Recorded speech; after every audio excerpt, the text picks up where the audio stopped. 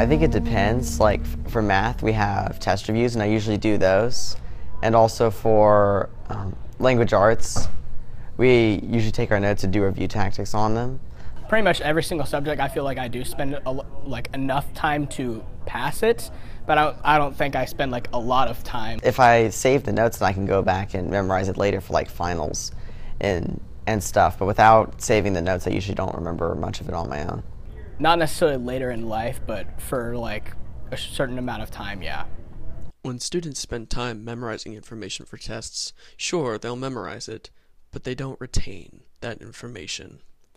This is why schools need to change their ways and prepare students for their futures through the sense of story. We've prepared a short quiz for our 2 interviewees to prove this. Oh, I don't know. It's just like some element or something. I don't think I've memorized that before. Well, that's obvious. It's Darth Vader, because I don't count Anakin Skywalker. Anakin Skywalker. There we go. First one. Obviously the second one. No, I'm just kidding. It was definitely the first one.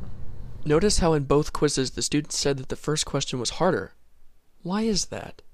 Well, the second question asked the students to recall a story out of the classic movie Star Wars: The Empire Strikes Back. I am your father. The first question asked them to dig through their memories and find fact. But why is story so important to learn? Story isn't just relevant in the classroom, but also in corporate settings. Businesses are realizing just how important story is to the modern day. Story is worth about $1 trillion a year in the U.S. economy. How can schools prepare students like John and Kevin to use story in the real world? Tests need to be changed from simply regurgitating information.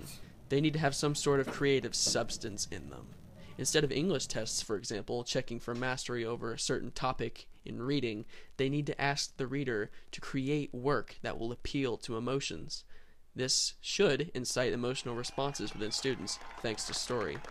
This allows their future selves to know how those emotions are used in writing and work, so they can persuade audiences.